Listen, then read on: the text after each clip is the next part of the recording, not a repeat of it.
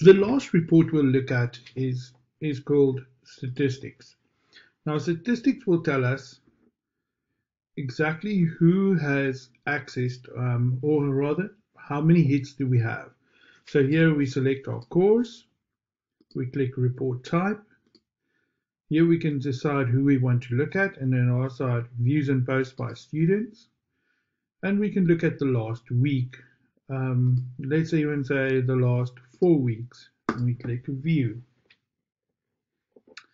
So what this does is it tells us week by week how many hits do we have. And this is day by day that we're actually seeing here. So we can see increases during the week, dips towards the weekend, increase in the week, dips towards the weekend. And here it gives you a shortcut to all the logs. So we can see which students have accessed on these different days. So we can see there's 161 views. We click course logs. This is for today. For the 27th, my apologies.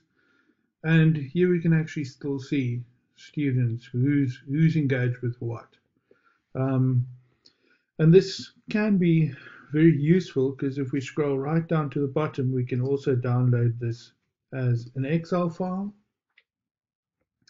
and again then manipulate or look at these files in different ways.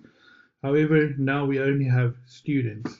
So let's have a look. If we search, we look for Crumb, which is me, you'll see that we don't have Neil in this at all. So here we'll only see students and the different views that students have had. So very useful if we just want to see which students are logging on and with what are they engaging.